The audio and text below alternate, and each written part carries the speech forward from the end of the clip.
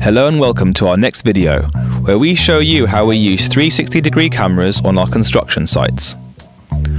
At Bowtie Construction, we take 360-degree photographs and stitch them together into a walkthrough at 3 different stages of construction.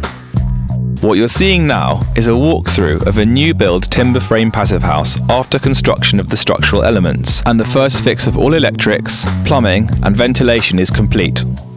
Why would we do that? It later allows us to use augmented reality as X-ray vision to track cables and service runs and zoom in and out. We supply it to the client as built, and any future changes to the building can be smoothly planned and executed with a minimum of invasive investigative work.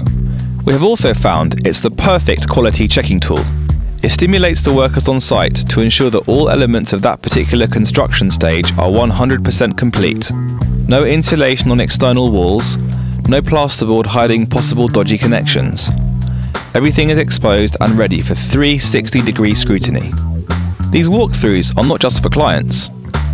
We make them available on the cloud to project partners, suppliers and subcontractors, including, for example, the architect, the passive house designer, the MVHR commissioning contractor and the window installer.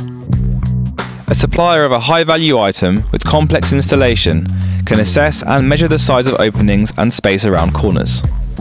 This 360-degree presentation can also be imported into a phone, and as long as you're standing in the position from which the photo is taken, you will be able to see the exact locations of the pipes and cables you're looking for behind the plastered walls. We have found this extremely useful, and it saved us hours when finding the right cable or shifting a cable or adding an extra socket. We combine the 360 photography with pressure testing of all our plumbing, pressure test and commissioning of the sprinkler system and the heating system, testing the sewage pipes by either filling them with water or pressure testing with air. Finally, the airtightness test of the building envelope. Because all external walls are exposed, we can be 100% sure that all joints are properly sealed and any cables and penetrations to the outside envelope are also correctly done. Thanks for watching.